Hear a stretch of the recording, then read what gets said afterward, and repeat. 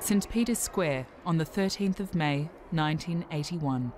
Pope John Paul II is shot twice by this man, Mehmet Ali Agca, leaving him seriously injured, one bullet in his abdomen and another narrowly missing his heart. But the reason behind the assassination attempt is still a mystery. 2 years after the attempt on his life, the pontiff visited Agca in prison and forgave him.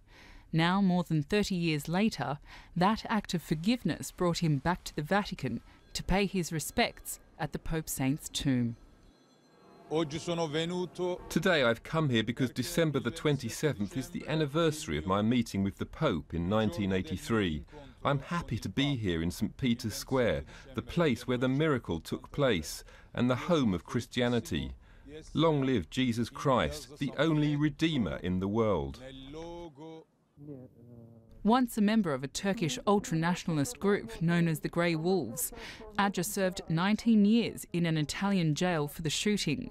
He was released in 2000 and then served another 10 years in Turkey for the murder of a newspaper editor.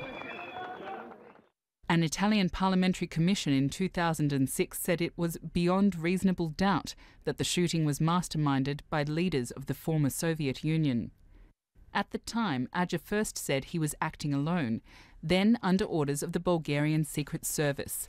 Authorities were baffled by his multiple conflicting accounts, including one where he claimed to be a new messiah. I have returned to the place where the miracle happened, where the third secret of Fatima was fulfilled. With my attempt to kill the Pope, I have accomplished a miracle. I've returned after 34 years to shout to the whole world that we have reached the end of the world.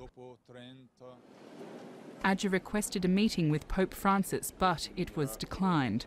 A Vatican spokesman said he had paid his tributes, and that was enough. Christina Zaric, BBC News.